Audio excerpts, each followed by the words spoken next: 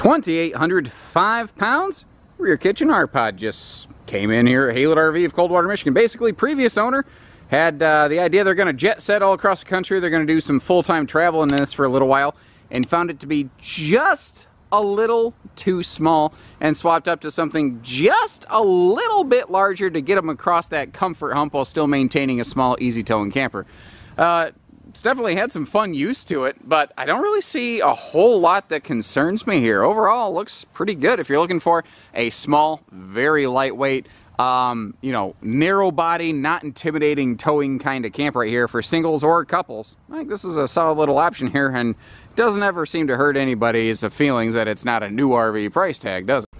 And despite being only 6.5 foot wide and having a slide out, it's actually pretty easy to navigate this RV with the slide closed. In fact, it's fully turtle friendly and functional.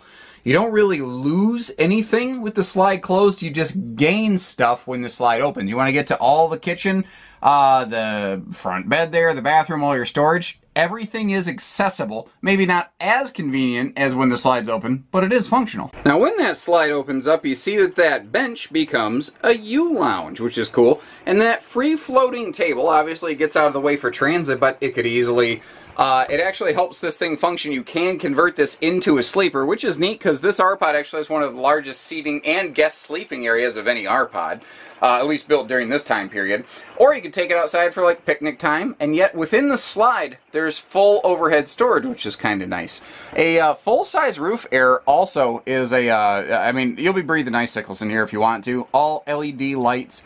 The roof of this is laminated. This is an all aluminum skeleton product. There is no rubberized roofing on it. It actually has a one-piece front-to-back fiberglass sweep, which is a little different, kind of cool. Now up here, we've got our east-west kind of Camp Queen bed shoved up into the corner. If you want a little trailer, this is just kind of how the bedding arrangement's got to go. But you see how the TV kind of swings around to face either the bed or the dining. And up here we have our Bluetooth stereo.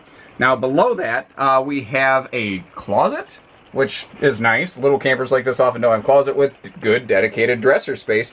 But what's kind of cool is you get in it and you go, huh, what's that switch for right there?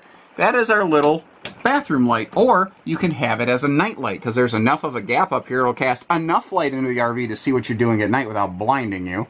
Up top, we've got a larger vent fan for some superior airflow, and just like there's an outside switch for that, there's an outside switch for the fan over here that'll kick on anytime that vent is open.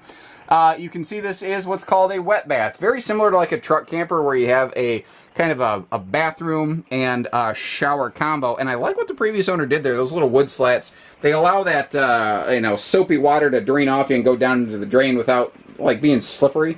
And that's a little corner sink up there, by the way. I had somebody call that a urinal once. That's not what that is. It's I'm just gonna leave it at that. Coming around the corner here, we've got good pantry space, which again is something little campers often lack. And especially with this being a rear kitchen model, a kitchen-centric floor plan, it's awesome that they have good kitchen storage space, but they also have good kitchen counter and appliance space. Like you see, there's 2 sets of household outlets there and lots of counter space above the triple drawers and double cabinets. And then, of course, they kind of polish off the rear wall with that window so you can see what's going on your campsite. Over here we have, you know, our microwave and our fridge. Our 2 biggest appliances, they're in the slide, which means they get out off the floor plan, and that is a 3-way fridge. It is 12 volt, 110, and propane, so you can always have it running some way, shape, or form, no matter where you're at or how you're camping. And if you watch any of my videos, you know that if I see something, I say something. As I was taking these cushions off to run the slide back in, because these lower bench sections actually don't move, I noticed that the fascia plate under the refrigerator here, I'm going to guess some kind of cargo got behind it, and it's, technically speaking, it's a little jihad. It probably just needs screwed up and tightened back in place. So it's okay, but if I see something, I say something. This is literally the most pickiest thing I can say about this camper, and I don't really think it's that big of a deal, but it's not my money that's in question, is it? It's yours, and you just deserve to know the facts. You might notice that green bag thing leaning against the tire right there. What is that? Well, this RV, the shape of it kind of precludes it from having a traditional awning, so there's a C channel up top here. And that is a almost like a pop-up kind of, like it's a tent screen room. That's the easiest way I can describe it accurately. It's a tent screen room that you can put on there if you want to. Nothing says you have to.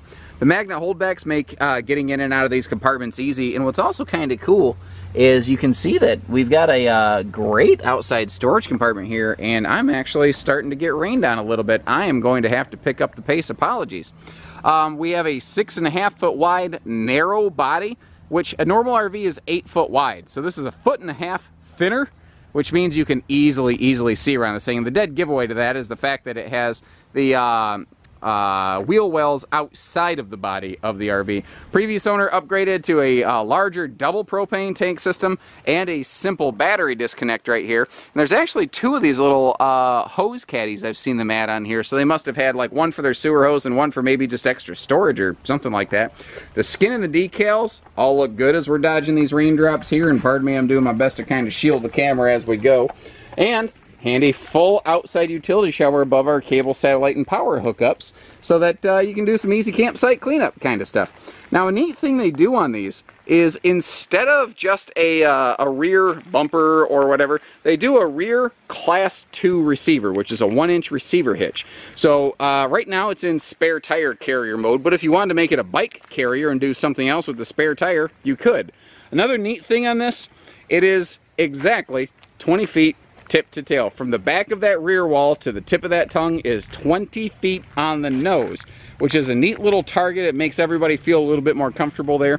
And if you have a shorter wheelbase vehicle, it means that the trailer's not going to push and sway around. Now, I gotta get the camera out of the rain here because I didn't come prepared. This is kind of a bit of a surprise. So give us a call. We do it all at Haylett RV. Take care, stay safe, have fun. Happy camping, everyone.